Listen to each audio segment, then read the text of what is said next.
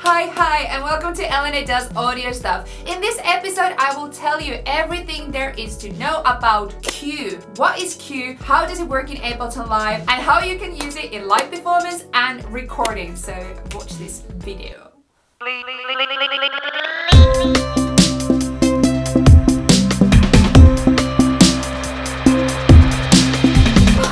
Okay, so what is Q?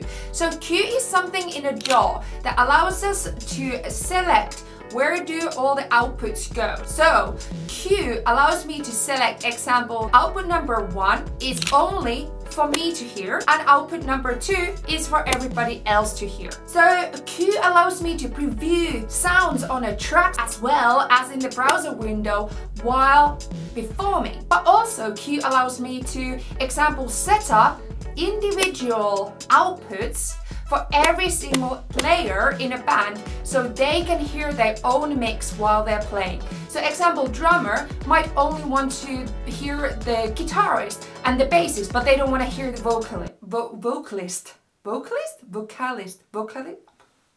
How to say it? Vocalist? The singer. So that is what Q is. So let's go now in Ableton Live and I will show you how to set it up and how does it work? Yeah? Okay, so firstly, let's go into Ableton Live. And the first things first, we need to make sure that we can see the I/O area. Where you can find that is that you go to the right corner, lower corner, and there you see the little I/O. You click from that. Now also activate sends and returns just for the later purposes.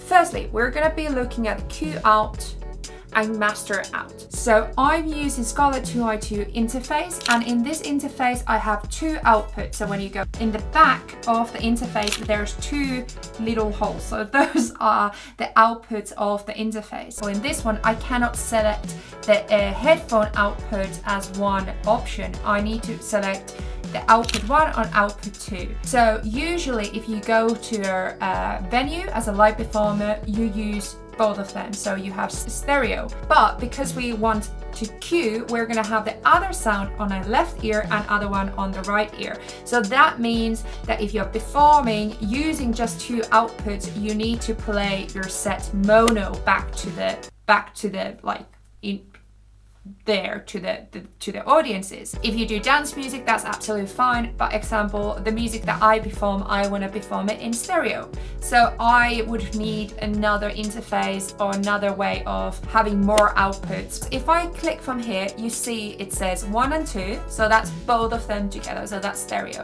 Or we have 1 or 2, so then example 1 would be this one, 2 would be that one. If you don't see all the outputs, that example your interface has 6 outputs, you only see 2, what do? You go and select configure, it opens up the preferences, and now you can just go to the output configurations there and it will give you option of all of them. So example, you can just click from here and I now make sure that I have the mono output selected because I need now to make them separate, but I also have the stereo output selected. Yes! Also, by the way, you can also name them like if you liked. In this purpose of this whole thing, I will show you Q on my left ear and what all the audience will hear on the right ear. So now watching this tutorial, it would be good if you're wearing headphones or you are in front of really good speakers, just so that you can differentiate the left and right. Yes? So I will go and select 1 there and I will select 2 there. Now, if I play, the main song comes only from your right ear, doesn't it? So for live performance purposes, we can now listen something with our left ear that the audience doesn't hear. So this is such a good way for you to select clips without audience knowing, or preview new clips that you would like to put into the session. Okay, how do we do that? So we have now put 1 and 2 there, and now we're gonna go to this part. So this is the Q volume. So that's the volume of how loudly we can hear anything in here. So let's example go to the left top corner and we activate the click from there. Now you can hear a click on your left ear. I'm gonna take the volume off from the main now it's really loud, now it's quiet. So that's the volume of the left ear. So example, you could have a loop that all the audience hear, you activate that and you can hear the click on the left ear and you can start finger drumming or playing something on the top of it, but the audience doesn't know that you're actually hearing a click same time. Hey, in this point, if you do want to see more of this kind of stuff and more of this, then please subscribe to this channel and hit the bell icon. Okay, let's get back to the video. Let's go and click this button here. It says solo, but when you click it, it turns into Q. Wow. This is so cool because now if you go to these main tracks, you can see that there's headphones that has appeared to these tracks. We can monitor with our cue what's happening on the track without the audience hearing it. But there's a couple things you need to do for that to work. Firstly, we need to activate that so that we can make sure that we can hear it here. And now, because the track is activated and the volume is up and I press play, we will both hear it. The audience will hear it and you will hear it. So now we need to do either two things. We can deactivate the track from the number.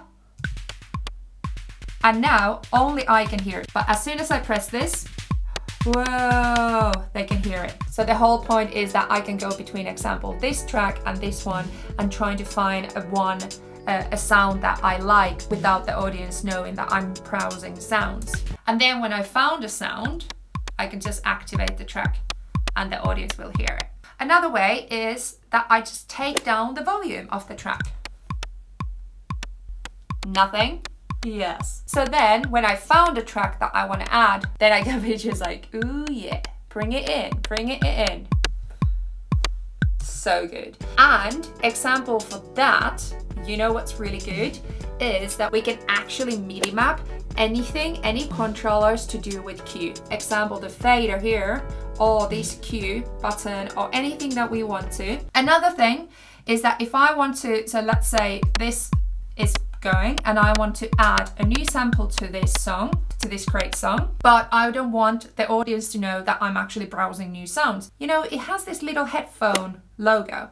What happens is that now if I preview anything here, I cannot hear much because the volume is down. I bring the volume up on the cue, I can hear it on my left ear. So let's say I'm playing this track, it's here, I can hear the click here, I go, oh, this conga is awesome. So I'm just gonna bring it in here. I can still see if I wanna just have it in. So I can still hear it from here because the volume is down and I can start bringing it in. And now you can hear it on this ear as well. Sometimes I find that it's easier to have a drum beat behind you or a groove behind you while you're playing, example on a stage, because it helps you to be on rhythm better than.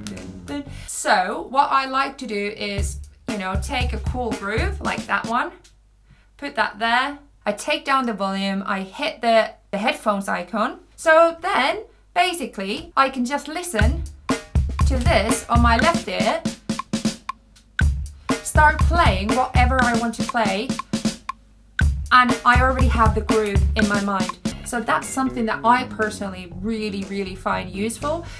It just works, you know, it just really works.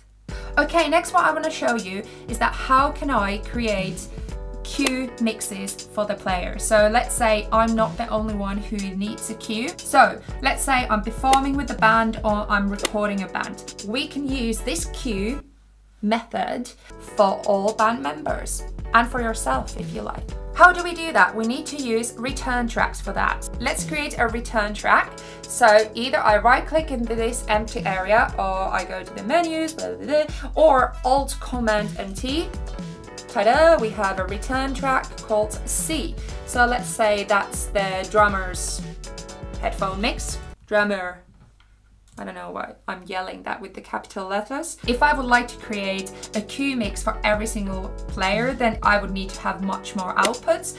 And you would go and select it from here. So you go to the return track and you go to where the output is, X out, external out. And under there, you're gonna get the list of everything you need. So in this point, I will just have it as one because that's where we put the mix in. Okay, so the next thing is I'm gonna go and add the instruments that I wanna hear in this mix. So I want a little bit of kick. So I go to this track, the kick track, and I will add exactly as I would add return FX. So I would go to the C, add a little bit of that, and then a little bit of that. There we go. And let's have a listen. Oh, I need to play the tracks.